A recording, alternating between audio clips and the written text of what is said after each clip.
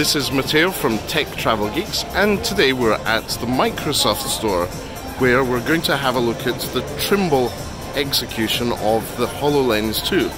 And with me today is David from Trimble, who's going to give us an overview. Hello David. Hello.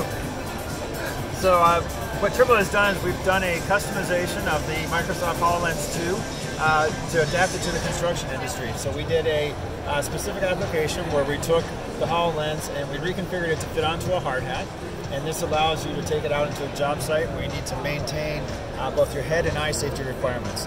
So it's a more ruggedized version of HoloLens 2. The specifications are the same, the hardware is the same. It just provides this ruggedized version to take it out onto a construction site where you have those safety requirements that need to be met. So it allows you to take that technology out from the office and bring it into the field applications.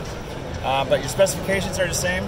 One of the big things you'll see with the HoloLens 2 is the field of view is much larger, so it's a much more immersive experience. The other big feature is that it is now tracking all 10 fingers.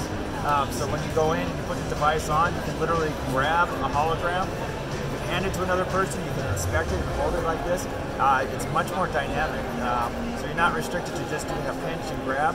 It's a much more immersive experience, a dynamic experience where you can use your hands and finger gestures to become much more interactive with the holograms that you're working with. It's a really cool experience to be interacting with out in the job site.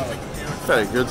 And what sort of temperature ranges do your hard hat construction helmets operate within with the HoloLens? So there's no published specifications on that right now. It works in the same as consumer electronic devices in terms of the temperature ranges.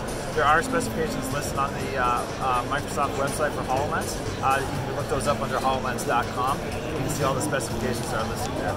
Great. Well, thank you very much, David. And that's the Trimble Microsoft HoloLens 2. Thanks for watching, everyone. Bye.